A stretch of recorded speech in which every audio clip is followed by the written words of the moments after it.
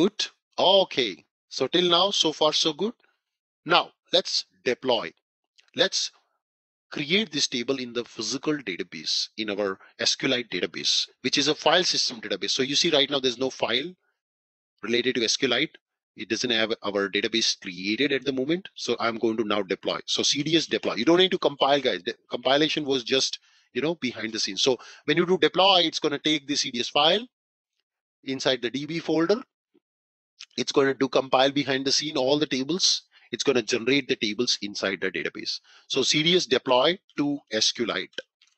Colon, you can give a name also to your file, up to you. So let me give Nikhil, because today Nikhil was the fastest in answering all my questions, including when I ask questions. All right. So we will create a SQLite database. Done. Congratulations. You can see Nikhil is created here.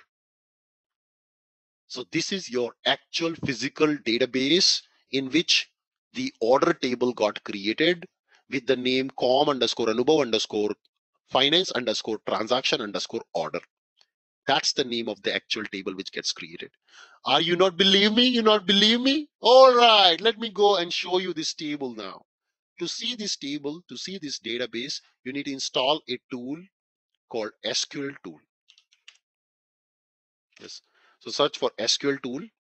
Yes, and install this SQL tools to your SQLite to your VS Code environment. Yeah. So first thing, you need to go and install the SQL tool. SQL tool. This tool will allow us to add databases inside our VS Code environment to experience and work with databases directly as a tool. So this is a first step. Install this SQL tool. Remember this yellow color cylinder. There are so many duplicate ones. Go with this one. Yeah, that's a first step. After you do that, you need to also install SQLite driver. What is SQLite driver? SQLite driver, you see SQL tools SQLite. This also you need to install. Why it is needed? It's a driver which help the SQL tool to connect it to our SQLite database. Yes. So these are the two plugins, two extensions you need to install in the VS Code environment. Yeah, that's a first step. Before you begin connecting your table, before you actually see your table, actually see something.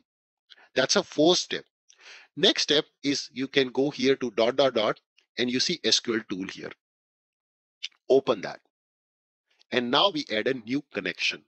So guys, do not forget to install SQL tool, SQLite and SQL tool. Two things which are important. And now we say add a new connection. We choose SQLite. Connection name, I can say Anubhav Cap, anything you can name. File, what's your database file? Where it is? It's in my same folder. You see, it's with the name Nikhil. So I'm going to say select file and I will choose Nikhil. Click open. Yes. Show how many default record limit? 50. That's good. Save connection. You can test connection before saving. You see connection is successful. Let's save. Congratulations, guys. You have successfully connected your database with this SQL tool. I say connect now. And now we are connected. So let's run a query. So first I want to run a query to see all the tables. So there is a table called tables, which you can run to find all the table names. So I say select star from dot tables. This will run a query on the SQLite database to show us all the list of tables. Oops, why it's not doing? Okay, we can just say dot tables, I think.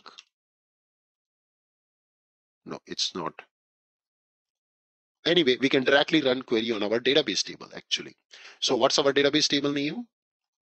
Let's come back.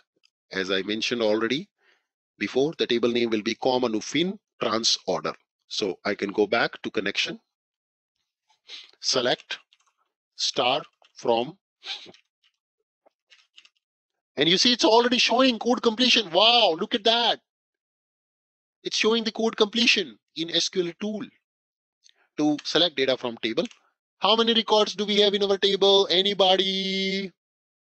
Anyone in the room? How many records do we have? 0. Let's run the query. And you see it doesn't have anything, empty. So now I want to insert data. So I say insert into table name, values, and I want to insert one, order number, yes, customer name, SAP, yes. What else? What else? What all the data? So customer name, location, total, currency, created on, created by, yes. So location is India, total amount is, let's say, 125.20, currency is euro, created by and created on. So first is created on, then is created by. So let's put the date. So I'll put here 2023 107 and created by Anupa. Let's run. It got executed.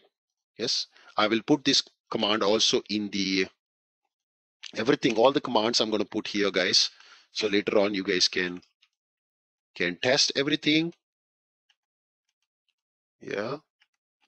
So we did CDS deploy also.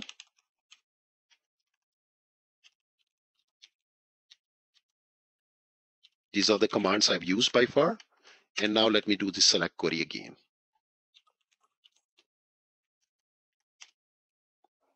And I just run. And we have a record, but it's null. Something went wrong actually during insertion. So it has got null actually.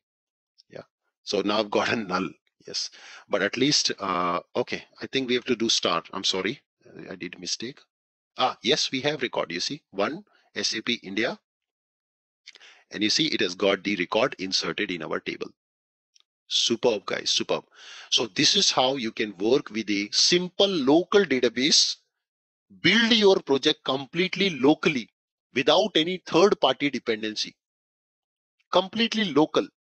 Yes, as a developer, this gives me comfort to build the complete project locally. Later point of time, we can take this project to BTP or BAS and run it with BTP with the HANA database.